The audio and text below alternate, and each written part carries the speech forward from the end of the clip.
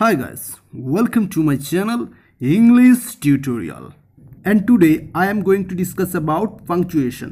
So watch the video till the end.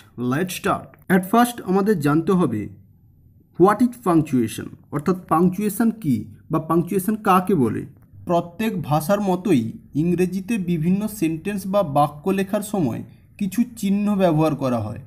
এই সমস্ত চিহ্নগুলোর প্রয়োগকে punctuation বলে। পাংচুয়েশনকে বাংলায় বিরাম চিহ্ন বা জ্যোতি চিহ্ন বলা হয়। পাংচুয়েশন কোনো সেন্টেন্স বা বাক্যকে অর্থপূর্ণ করে এবং সহজে এবং সুস্পষ্টভাবে বুঝতে সাহায্য করে। খেয়াল করে দেখবেন আমরা যখন কথা বলি তখন আমরা বিভিন্ন জায়গায় থামি। আমরা যদি একদম না থেমে কথা বলতাম অর্থাৎ গড়গড় করে যদি কথা বলে যেতাম তাহলে আমাদের কথা কেউই বুঝতে পারতো না। ঠিক একইভাবে সেন্টেন্সের অর্থ বুঝতে আমরা লেখার সময় পাংচুয়েশন মার্ক ব্যবহার করি। তবে পাংচুয়েশন মার্ক ব্যবহার করার সময় আমাদের অ্যালার্ট থাকতে হবে, কারণ ভুল জায়গায় পাংচুয়েশন মার্ক ব্যবহার করলে একটা সেন্টেন্সের মিনিংও চেঞ্জ হয়ে যেতে পারে।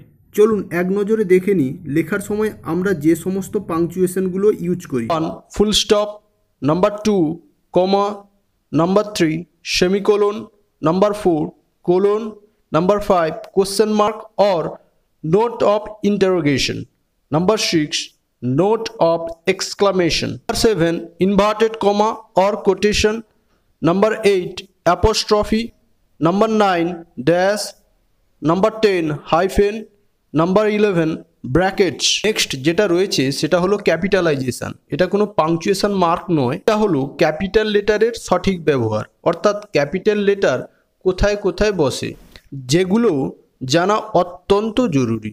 চলুন এবার একটার পর একটা পাংচুয়েশন মার্কের ব্যবহার জেনে নিই। ফুল স্টপ, সবচেয়ে বেশি সময় থামতে ফুল স্টপ ইউজ করা হয়। প্রশ্নসূচক বাক্য এবং বিস্ময়সূচক বাক্যকে বাদ দিয়ে আর যে সমস্ত সেন্টেন্স রয়েছে বা বাক্য রয়েছে সেই সমস্ত সেন্টেন্সের শেষে ফুল স্টপ বসে। যেমন I am a student, open the door, may you be successful. এই সমস্ত সেন্টেন্সের সমাপ্তি বোঝাতে ফুল স্টপ ইউজ হয়েছে। ওয়ার্ডের সংক্ষিপ্ত রূপ বোঝাতে ফুল স্টপ ইউজ হয়, যেমন ভিডিও, এমএলএ, হু, এমএ ইত্যাদি। আরও একটু সহজ করে বললে বলা যায় যে ওয়ার্ল্ড হেলথ অর্গানাইজেশন এই ওয়ার্ডগুলির সংক্ষিপ্ত রূপ বোঝাতে W full stop, H full stop, ও ফুল স্টপ হয়েছে। নেক্সট কমা, স্বল্প সময় থামতে কমার ব্যবহার করা হয়। একটা সেন্টেন্সে পরপর কতগুলি জিনিসের নাম বোঝাতে বা নাম ব্যবহারের সময় কমার ইউজ করা হয়। যেমন I bought book, pen, pencil and a bag. এক্ষেত্রে বুক, পেন ইত্যাদির পাশে কমার ইউজ হয়েছে।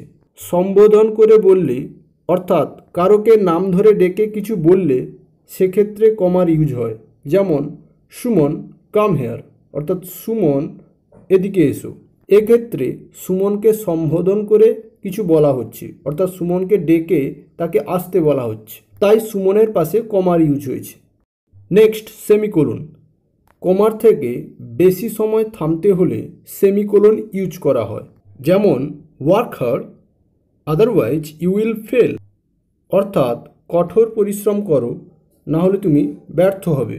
একটু বেশি সময় থামার জন্য এখানে সেমিকোলনের ইউজ হয়েছে।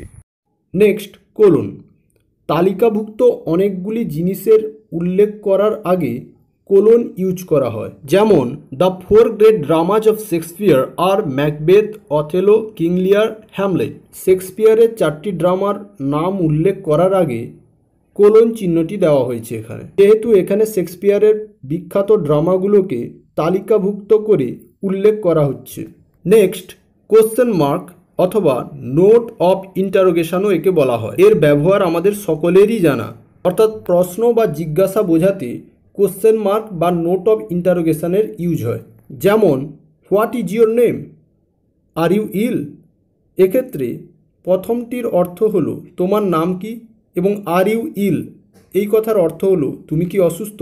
এই দুটি সেন্টেন্সের দ্বারা প্রশ্ন বা জিজ্ঞাসা বোঝাচ্ছে, তাই এখানে কোশ্চেন মার্ক বা নোট অফ ইন্টারোগেশন দেওয়া হয়েছে। নোট অফ এক্সক্লামেশন অর্থাৎ বিস্ময়সূচক চিহ্ন, এটাও আমাদের সকলের জানা। আনন্দ, দুঃখ, বিস্ময় ইত্যাদি আবেগ প্রকাশ করতে নোট অফ এক্সক্লামেশনের ইউজ করা হয়, অর্থাৎ বিস্ময়সূচক চিহ্নের ব্যবহার করা হয়। যেমন hurray we have won the match, অর্থাৎ হুররে আমরা ম্যাচটা জিতে গেছি। এক্ষেত্রে আনন্দ বোঝাতে হুররের পাশে বিস্ময়সূচক বা নোট অফ এক্সক্লামেশন ইউজ করা হয়েছে। তারপরের সেন্টেন্সে alas he is no more, হায় হায় সে আর নেই, অর্থাৎ দুঃখ বোঝাতে এখানে বিস্ময়সূচক চিহ্ন অ্যালাসের পরে ইউজ করা হয়েছে। এছাড়া বিস্ময় বোঝাতে হোয়াট এ বিউটিফুল গার্ডেন, অর্থাৎ কত সুন্দর বাগানটা, এক্ষেত্রে এক্সক্লামেশন বা বিস্ময়সূচক চিহ্ন ব্যবহার করা হয়েছে। নেক্সট ইনভার্টেড কমা অথবা কোটেশনও একে বলা হয়। আমরা প্রায়ই এই ইনভার্টেড কমা কথাটিকে ভুল বলে থাকি। আমরা এই ইনভার্টেড কমাকে ইনভাইটেড কমা বলে থাকি, কিন্তু আমাদের ভালো করে মনে রাখতে হবে এটা ইনভাইটেড কমা নয়, এটা ইনভার্টেড কমার চিহ্ন মনে রাখার একটা উপায় হলো এটা শুরুর সময় অর্থাৎ স্টার্ট যখন করা হয় তখন 6 দিয়ে স্টার্ট করা হয়, ইংরেজির 6, এবং যখন শেষ হয় তখন ইংরেজির 9 দিয়ে শেষ হয়। উদ্ধৃতি দিতে বা কারোর কথা হুবহু করে বললে তখন ইনভার্টেড কমার বা কোটেশনের ইউজ করা হয়। যেমন Rakesh said I am ill, Rakesh বলল আমি অসুস্থ। যেহেতু রাকেশ এই কথাটি বলছে যে আমি অসুস্থ, তাই রাকেশের কথা তুলে ধরতে এখানে ইনভার্টেড কমার ইউজ করা হয়েছে। নেক্সট অ্যাপোস্ট্রফি, ওয়ার্ডের মধ্যে একটি লেটার উজ্জ্ব থাকলে বা কন্ট্রাক্টেড ফর্ম ইউজ করতে গেলে কিংবা পজেসিভ কেস অব নাউনের ক্ষেত্রে অ্যাপোস্ট্রফির ইউজ করা হয়। চলুন আমরা প্রথম দেখে নেব কন্ট্রাক্টেড ফর্ম, অর্থাৎ ওয়ার্ডের মধ্যে যে লেটার উজ্জ্ব থাকে তার একটা এক্সাম্পল দেখে নেব, তারপর আমরা পজেসিভ কেস অব নাউনে যাব। যেমন আই ক্যানট ডু ইট, এই ক্যানটটি হলো একটি কন্ট্রাক্টেড ফর্ম, এর ফুল ফর্ম হলো I can not do it. ভালো করে লক্ষ্য করুন, ক্যানট এই ওয়ার্ডটির মধ্যে একটি এন উজ্জ্ব আছে, তাই এই উজ্জ্ব বোঝাতে ক্যানট এই ওয়ার্ডটির মধ্যে অ্যাপোস্ট্রফির ইউজ হয়েছে। এছাড়া পজেসিভ অর্থে অ্যাপোস্ট্রফি বসে, যেমন Rahul's brother is a cricketer, অর্থাৎ রাহুলের ভাই হলো একজন ক্রিকেটার। রাহুলের এই র আছে অর্থাৎ পজেসিভ আছে, তাই এখানে অ্যাপোস্ট্রফি এস হয়েছে। নেক্সট ড্যাশ, দ্বিধাগ্রস্ত কথা বোঝাতে ড্যাশের ইউজ হয়। যেমন I want to do it, আমি এটা করতে চাই আমি, এমন ক্ষেত্রেই ড্যাশের ইউজ হয়, অর্থাৎ দ্বিধাগ্রস্ত কথা বলার ক্ষেত্রে বা কথা লিখতে গেলে তখন ড্যাশের ইউজ হয়। নেক্সট হাইফেন, কম্পাউন্ড ওয়ার্ডের পার্টসগুলোকে যুক্ত করতে হলে হাইফেনের ইউজ করা হয়।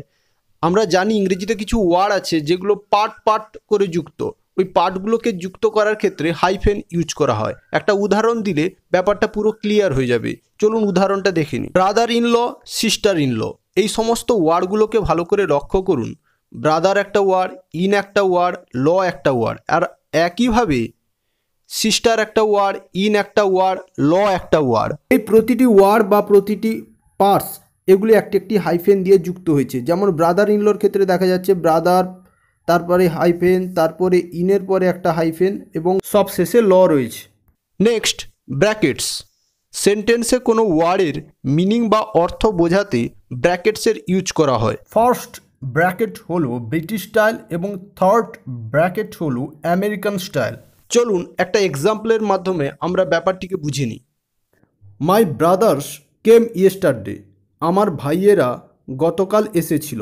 এক্ষেত্রে শোভন এবং আশুকে ভাই বোঝাতে এখানে ব্র্যাকেটের ইউজ করা হয়েছে মাই ব্রাদার্সের পাশে। সমস্ত পাংচুয়েশন মার্ক সম্পর্কে অলরেডি বলা হয়ে গেছে, শুধুমাত্র একটি বাকি থেকে গেছে, সেটি হলো অ্যাস্টেরিস্ক বা তারকা চিহ্ন। এই তারকা চিহ্ন কোনো কিছুর উপর বিশেষ মনোযোগ আকর্ষণ করতে ইউজ করা হয়। The final one is capitalisation, যেটা ওই পাংচুয়েশন মার্কসের আন্ডারে নয়, এটি হলো ক্যাপিটাল লেটারের সঠিক ব্যবহার, অর্থাৎ ক্যাপিটাল লেটার কোথায় কোথায় ইউজ হয়। যে কোনো ইংলিশ সেন্টেন্স স্টার্ট বা শুরু করতে গেলে ফার্স্ট লেটারটা ক্যাপিটাল লেটার বা বড় হাতের হয়। যেমন সি ইজ মাই ফ্রেন্ড, এক্ষেত্রে সির এসটা ক্যাপিটাল লেটার হয়েছে। নেক্সট পোয়েমের লাইন স্টার্ট করার সময় ফার্স্ট লেটার ক্যাপিটাল লেটার হয়, যেমন mild the mist upon the hill, এক্ষেত্রে মাইল্ডের এম তো স্বাভাবিকভাবে প্রথম ওয়ার্ড, তাই এম বড় হয়েছে। ইতিমধ্যে আমরা তা জেনেও এসেছি যে কোনো সেন্টেন্স শুরু করার ক্ষেত্রে ফার্স্ট লেটারটা বড় হাতের বা ক্যাপিটাল লেটারের হবে, কিন্তু পোয়েমের ক্ষেত্রে লাইন যেখানেই স্টার্ট হবে ফার্স্ট লেটারটা ক্যাপিটাল লেটারের অবশ্যই হবে। পরের লাইনের দিকে নজর রাখুন, দেখুন telling not of storms tomorrow, এখানে টেলিংয়ের টি ক্যাপিটাল লেটার বা বড় হাতের হয়েছে। নেক্সট, আমরা সকলেই জানি প্রপার নাউন যেখানেই ইউজ হয় সেক্ষেত্রে ফার্স্ট লেটারটা অবশ্যই ক্যাপিটাল লেটারের হয়, অর্থাৎ বড় হাতের হয়। একইভাবে প্রপার নাউন থেকে তৈরি অ্যাডজেক্টিভসগুলোও ফার্স্ট লেটার ক্যাপিটাল লেটার হয়, যেমন ইন্ডিয়া, এটা একটা প্রপার নাউন, এক্ষেত্রে ইন্ডিয়ার আই বড় হয়েছে। একইভাবে ইন্ডিয়ার থেকে তৈরি অ্যাডজেক্টিভ ইন্ডিয়ান, এক্ষেত্রে ইন্ডিয়ানের আইও বড় হাতের হয়েছে। নেক্সট, আইর অর্থ যখন আমি, তখন আই এর ব্যবহার যেখানেই হবে আই সব জায়গায় ক্যাপিটাল লেটারেই হবে, তা সেন্টেন্সের শুরু হোক বা শেষে হোক বা মাঝে হোক, সব জায়গায় আই ক্যাপিটাল লেটারে হবে যখন আই এর অর্থ আমি। যেমন হোয়াট শ্যাল আই ডু, আমি কি করব, এক্ষেত্রে আই সেন্টেন্সের মাঝে আছে, তবুও আই বড় হাতের হয়েছে। ভগবান কিংবা স্রষ্টা এই অর্থে গড কিংবা লর্ড এই শব্দগুলির ফার্স্ট লেটার সবসময় বড় হাতের হবে, যেমন মে গড ব্লেস ইউ, ভগবান তোমায় আশীর্বাদ করুক, এক্ষেত্রে গড মাঝে থাকা সত্ত্বেও গডের ফার্স্ট লেটার বড় হাতের হয়েছে। আজকের মতো ভিডিওটি এখানেই শেষ হলো। So guys, like, share, comment and subscribe English tutorial and press the bell icon to get all the notifications. Thank you very much.